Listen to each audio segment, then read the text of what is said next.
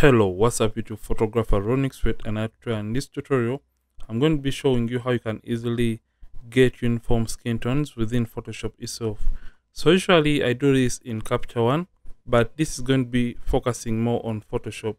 So if at all this is what you have always looked for, make a point that you hit the like button on this video so that YouTube can push and recommend this video to many people out there. So you can see this is the image before unifying or getting a uniform skin tone. You can see that we have different variations within the colors in the skin area. So just going to create just a layer to show you this. Just going to come and I choose the color right here so that I show you everything about this technique, and I show you those areas we want to unify. So you look at this image and look at these areas. We have some tiny bit of yellows around here, then we have some desaturated area around here, then we have a little bit of more on the magenta side in this area, then we have some yellows falling in this area, and the hands are also having a way different color. So I'm just going to delete this. So you can see that when you unify the image, we have a more balanced or uniform skin tone for our model here. So we are going to be doing the same in just Photoshop. So I'm just going to delete this layer that contains, or the group that contains the uniformity options or layers, and we're going to go straight into this.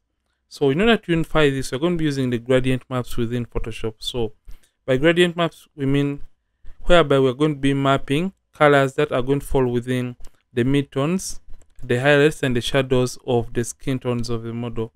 So we are going to come to the adjustment layers right here and come and select gradient map.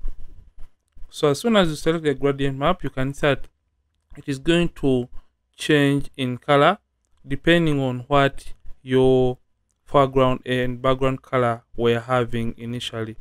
So in order to do this, we're just going to come and first of all, we are going to turn off this.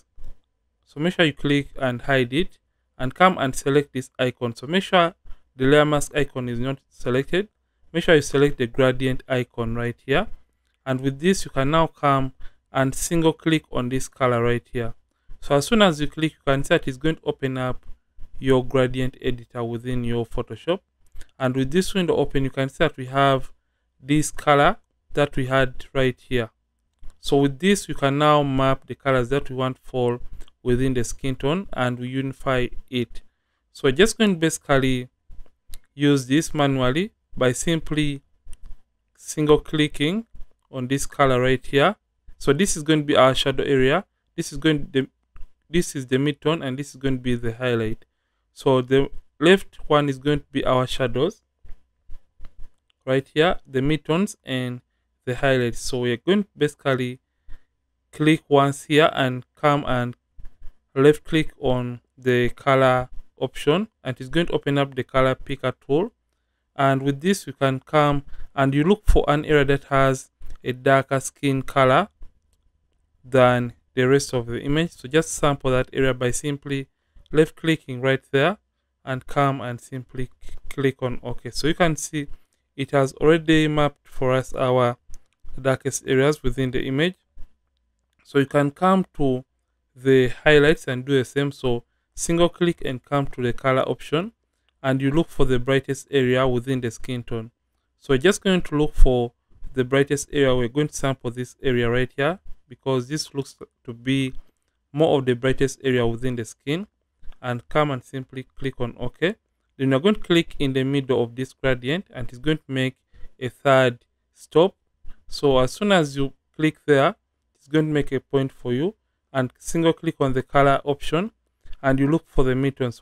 For the midtones for this image, I would prefer a color that is falling just around here, and that is going to be our midtone color, and simply hit OK. So we are done mapping the colors from our shadows, midtones, and the highlights that are falling within the skin tone, and come and simply click on OK. So after you have done this, we're going to come to this option. Remember, we had initially turned it off, and make sure we come and turn it back on. So as you can see, it is going to be affecting the overall image. In this case, I'm just going to close this briefly. It is now affecting the overall image in this case. So come to the blend mode and change it from normal, and we're going to come down and change it to the color blend mode. I know this doesn't look nice at all. If at all you're looking at this right now, it doesn't look nice. So just going to come to the opacity and simply drop down the opacity. But for this to look a little bit better, we are going to come and select the white layer mask, and after selecting it, simply invert the layer mask by pressing Ctrl or Command I on the keyboard, and that is going to hide the effect from affecting the overall image.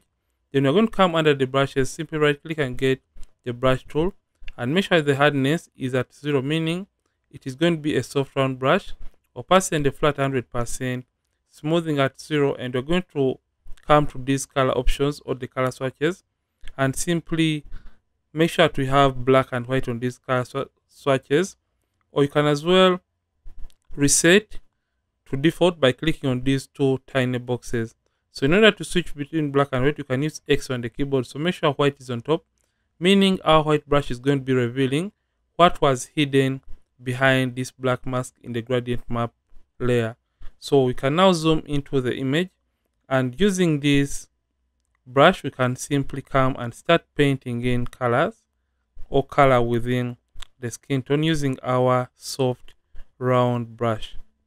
But remember, we initially turned off most of the opacity, but we're going to gradually paint this in, and you can see as we are painting, it is basically, or it is trying to eliminate the color inconsistencies within the skin tones of our model right here.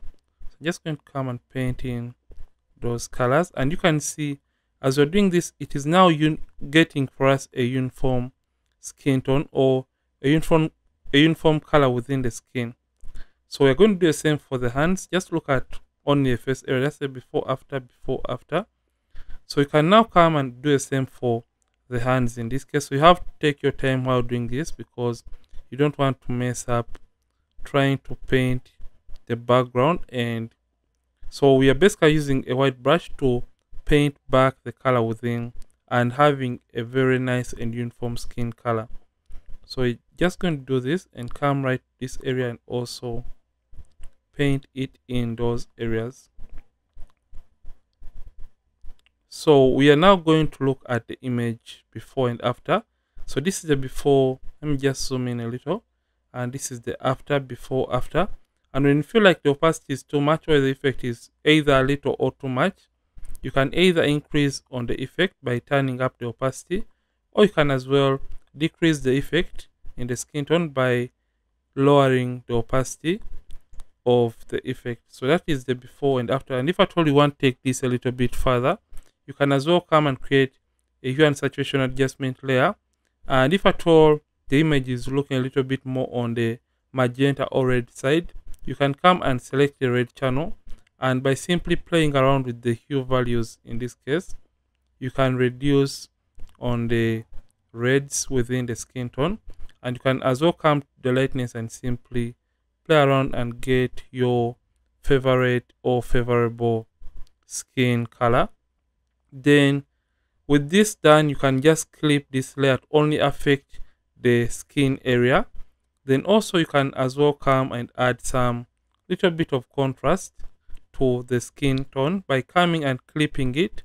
So by clipping, I mean when you clip a given layer by choosing this option, or you can as well hold down the alternate option and click between both layers, and that is going to show you this clipping icon right there.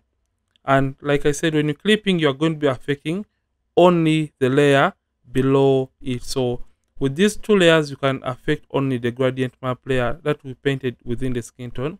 You can come and add contrast to the image. So right now the skin is looking very nice and even. And let's look at a quick before and after for the skin tone or the even skin tone that we had to create in this case. So you can see this is the image before and after. And now the skin is now very nice and uniformly color graded, and we have a uniform skin tone. So this is it for this tutorial. And if at all you have found the video helpful, make it a point that hit the like button so that YouTube can push and recommend this video to many people out there. Ronix from Ronix Photography. Thank you for watching and see you in yet more amazing tutorials. And don't forget to keep practicing and also keep creating.